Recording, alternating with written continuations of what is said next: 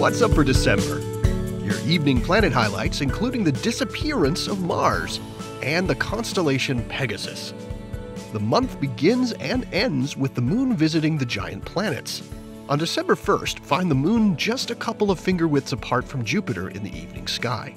Then from the 25th through the 31st, look to the southwest following sunset to see an increasingly full moon slip past Saturn and then again past Jupiter.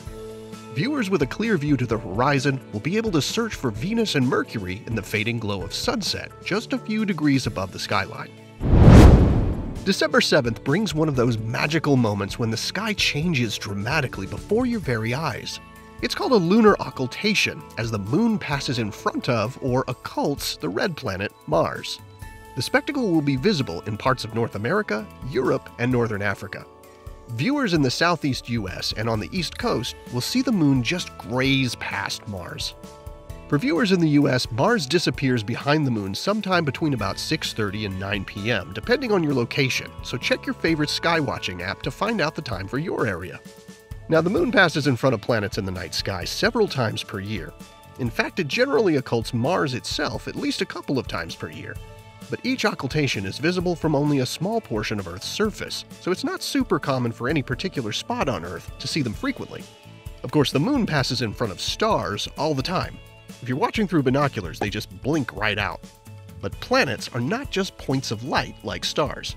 They appear as circular little disks, so planets actually take several seconds to disappear and later re-emerge. So if you're in the viewing zone, enjoy this relatively rare opportunity to watch a bright planet being occulted by the moon. Looking high in the southwest sky on December evenings, you can find a constellation named for one of the more fantastical beasts of ancient mythology. That's Pegasus, the winged horse.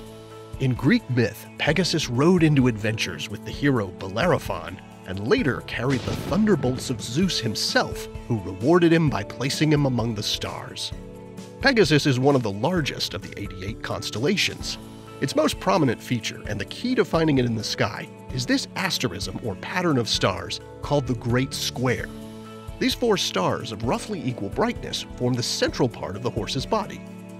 This December, it's easy to locate Pegasus thanks to brilliant Jupiter. Face southward to find the giant planet halfway up the sky, with the Great Square beginning about 15 degrees to the north of it. Pegasus is a useful constellation for stargazers, as it's a good starting place for finding your way to other features in the night sky. The constellation itself contains a number of dazzling deep sky objects, including globular cluster M15 and the tangled galaxies of Stephan's Quintet. With this year drawing to a close, here's hoping you seek out the winged stallion Pegasus as you ponder what new adventures await in the next year. Here are the phases of the moon for December. Stay up to date with all of NASA's missions to explore the solar system and beyond at nasa.gov. I'm Preston Dykes with NASA's Jet Propulsion Laboratory, and that's what's up for this month.